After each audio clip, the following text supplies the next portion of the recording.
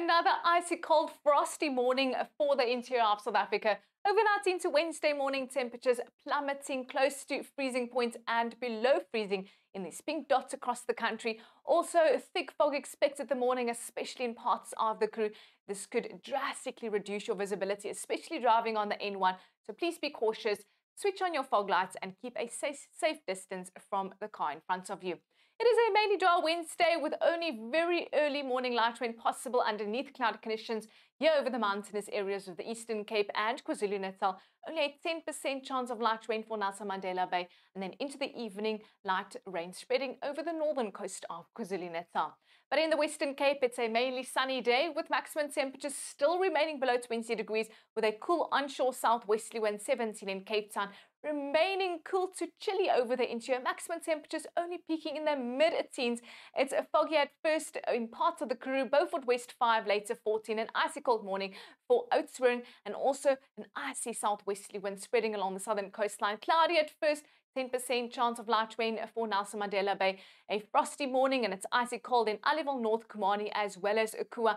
Lots of cloud, especially in the morning, then later becoming partly cloudy, but remaining cold in large parts of the Eastern Cape. It's a much colder day in KwaZulu-Natal with also an icy onshore southwesterly wind bringing in some cloud, 17 in Pietermaritzburg. Evening light rain possible over the northern coastline. -2 the morning in Standerton, later a mainly sunny but still cool afternoon for the Highveld. Cooler conditions for the Lowveld with only 20 in Mbombela. But moving to Limpopo, still lots of sunshine and warming up the afternoon, maximum temperatures in the lower to mid-20s.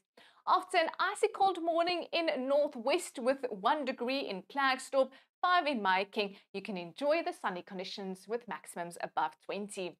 Frosty at first over parts of the Karoo with lots of fog, especially over the southern areas. Foggy at first also in Alexander Bay, but warming up the afternoon. Remaining chilly over the southern areas, but mild to warm in the north.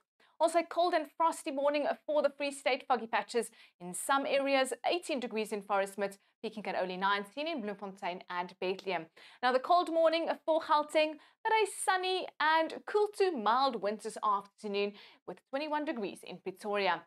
Into Thursday, a thick layer of high-level cirrus cloud moving across South Africa. Maximum temperatures about 20 degrees over the entire country. And then into Friday, ahead of a strong cold front, bergwind conditions heating up the coastal areas of the Eastern Cape, peaking in the mid to upper 20s, and then that strong cold front making landfall late afternoon over the southwestern coast, bringing scattered showers for Cape Town. We are keeping a close eye on that cold front because behind the front, we're expecting a blast of subpolar cold air to invade South Africa this weekend.